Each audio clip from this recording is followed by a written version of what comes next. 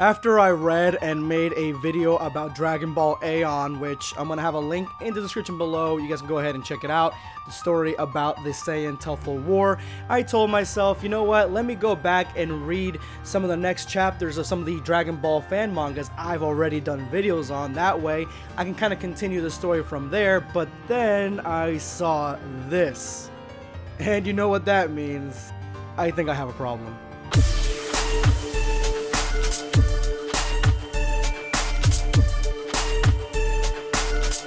Know your place, worm. Prepare yourself. Damn Saiyan. The way this starts off is it gives us a rundown of what happened at the end of Dragon Ball GT. But then it cuts to Mr. Popo and Dende, and they're discussing the nature of the Dragon Balls.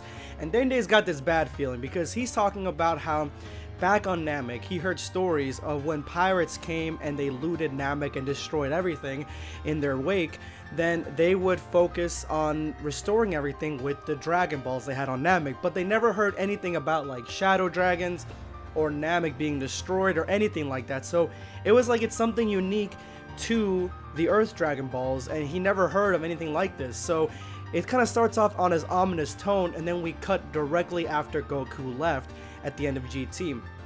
We see his family sort of mourning, but Vegeta is thinking about how he's going to get stronger. He's literally the strongest dude left right now, and he wants to get stronger and get more powerful, but his #1 training buddy, his best friend that he's been denying is his best friend for years, is gone now, and he's going to have to focus on Trunks, Gohan, or Goten. So he asks Trunks, and Trunks has to take care of Capsule Corporation. His mom actually told him that he had to, so that's not going to happen. Then he asks Gohan, and Gohan's like, well, I need to start the rebuilding process. I'm kind of in the lead of that role, and so he needs to go around and start fixing what the Shadow Dragons destroyed. And I like that they have him in that role, because Gohan would so be that type of character that would be fixing stuff, similar to what Trunks did in future Trunks arc. So I do like that aspect of it. And Vegeta's like getting pissed off. He's like, why am I asking these peons? They should be bowing down and trying to train with me as an honor. And so this Vegeta's a little less humble than the one in Dragon Ball Super, I would say. He's a little more like the original Vegeta. Then he has Goten. Goten has nothing going on. I mean, he has a girlfriend, but he doesn't really have anything else going on. And Vegeta knows this, so he doesn't even give him the option. He's like, alright, come on, Goten. Meet me here at this certain time, and I'm going to go ahead and train you. And you're going to, in turn, help me get stronger. And Goten's like, fine. And I think this was Vegeta's greatest fear, I think, is not having somebody that he can train with.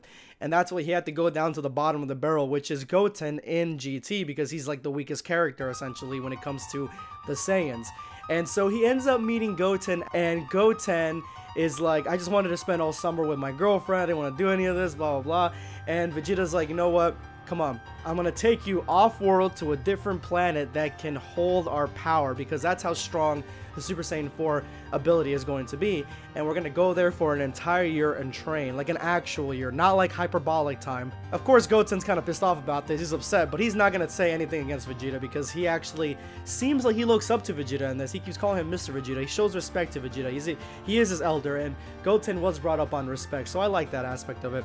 And so they end off going to this planet, and at the very end of this chapter we see Dende coming out and telling us the legend of how the Dragon Balls came to be. And what happened was that this being came on planet Namek and told him, because he is pure of heart, he is going to give him a great gift, and then gave him this ability to create Dragon Balls. Now, he didn't know how to use it until he had some visions, but once he had some visions, he was able to create the first ever Dragon Balls. And so there are so many chapters of Dragon Ball X Apocalypto, and a lot of you guys already know what happens because you either seen other YouTube videos or you've read the manga yourself. Don't spoil it, don't be dicks, just let me go through it and go on my own pace. After this, I'm probably gonna start continuing going into second chapters of different Dragon Ball fan mangas I've already done, just to kind of keep everything in line. And I do want to make some playlists so that way you guys can get these ones a little bit easier and kind of follow the story along the way I'm following it along. But anyway, let me know in the comment section below what you guys think of Dragon Ball X Apocalypto. Make sure, if you haven't already, to watch the Saiyan Tuffle War video that I made a little bit ago. Again, I'm going to leave a link in the description and as a top comment below. This is going to be BlackScape signing off. Take care, guys.